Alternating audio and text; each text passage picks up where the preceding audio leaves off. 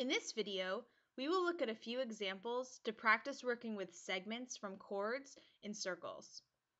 So in example A, we're asked to find x, and we have a circle, and there are two chords in the circle which are intersecting. So each of these are chords. So the relationship here is that the two segments on the same chord, if you take the product of them, that will be the same product as the two segments on any other chord.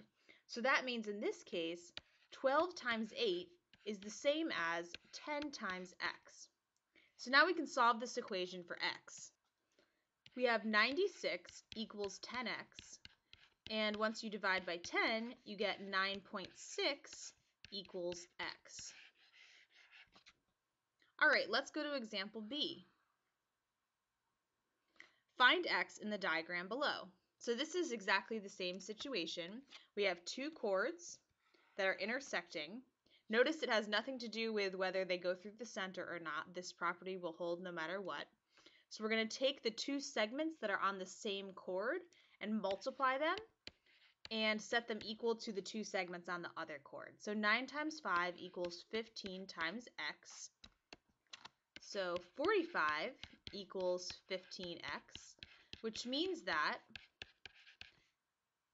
3 equals x, or x equals 3. Finally, let's look at example C. All right, solve for x, and it looks like we have two parts. And it's the same situation in each case. We have two intersecting chords. So you just need to match up the segments that are on the same chord and multiply them. So for A, we'd have 8 times 24, because those are two segments on the same chord, equals 12 times 3x plus 1. And don't forget you're going to have to distribute the 12 in order to solve this correctly.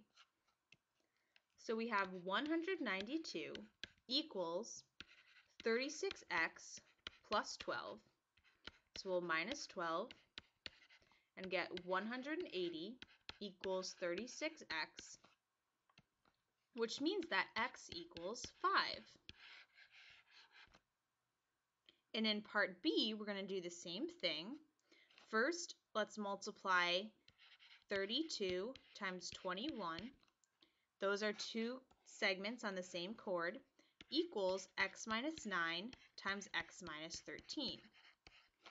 So 32 times 21 is 672. And on the right, we have a binomial times a binomial. So you can use FOIL or perhaps a rectangle model in order to multiply those. And you'll get x squared minus 22x plus 117. So this is a quadratic equation that we're going to have to solve. And in order to solve a quadratic equation, remember the first thing you want to do is have it equal to 0.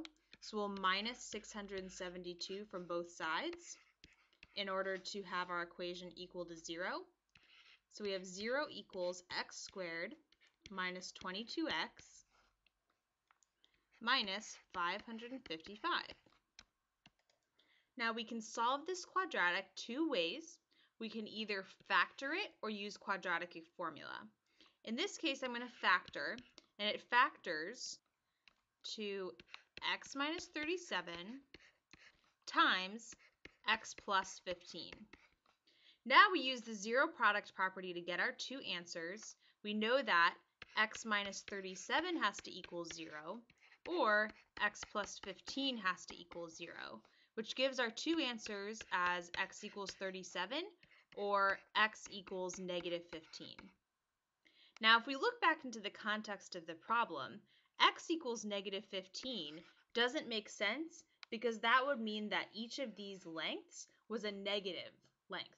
And you can't have a negative length, so that means the only real answer is x equals 37.